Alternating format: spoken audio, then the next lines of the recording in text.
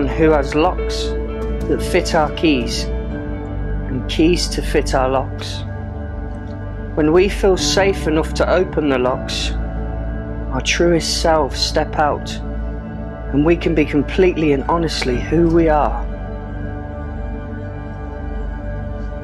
We can be loved for who we are and not for who we're pretending to be. Each unveils the best part of the other, no matter what else goes wrong around us. With that one person, we're safe in our own paradise.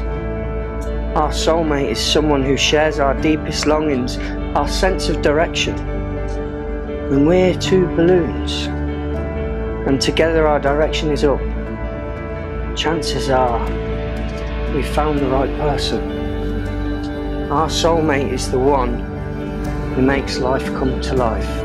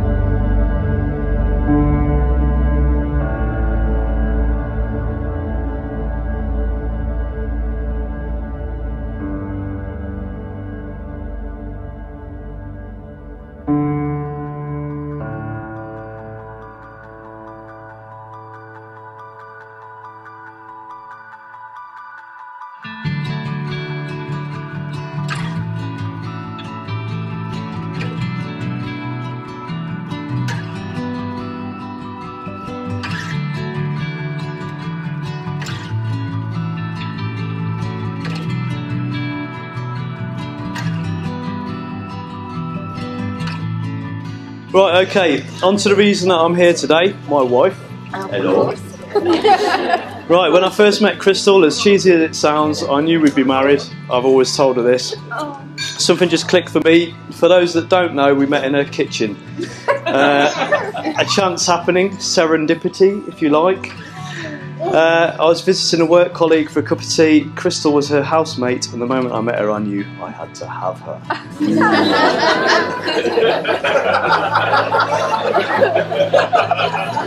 What? Anyway, before I knew it, we were out on our first date, a mucky session in Kenilworth, where she became my cheering squad as I dominated the pool table in the bare public house. She loved it. I was such a beast. Anyway, fast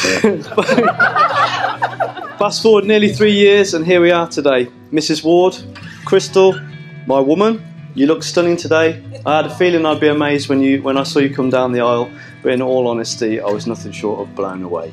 Hot stuff. You're another level, beautiful inside and out. You've taught me things about myself, which to me is such an important thing, and I didn't even think was possible. You supported me when I've needed it, and you've made sure I change the bins and cat litter as often as possible. I'm the happiest man in the world right now. Thank you for being my wife. I love you. So if we could all stand and raise our glasses to the newest Wardie, my wife, Krystle.